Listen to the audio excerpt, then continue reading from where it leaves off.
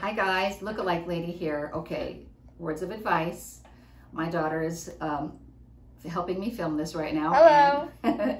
And she sees me pretty much every day getting emails from new talent that want to become impersonators. And you guys, I have to tell you, so many times I get these emails where it's like, nothing is capitalized, nothing is... Grammar misspells.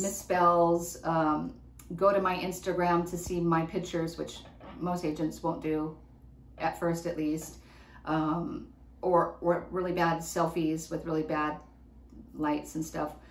If you want to make a good impression, and if you're sending out your materials to an agent that you've never met, you guys, you've got spell check, you've got grammar check, make sure you do all of that. Don't send a bad selfie because that's going to make a bad first impression. Just say, nice, professional, hi, this is who I am.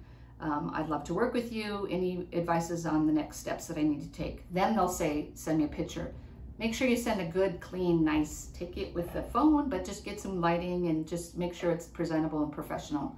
I delete a lot of emails that come through that I go, you know, if you can't even take a direction from an email or send something that's going to present you in a professional way, I'm too nervous to book you on a job. So just words of advice. It's worth it just to take the moment to make your email professional and presentable and make a good impression. So just do that the next time you submit your materials to anyone, please.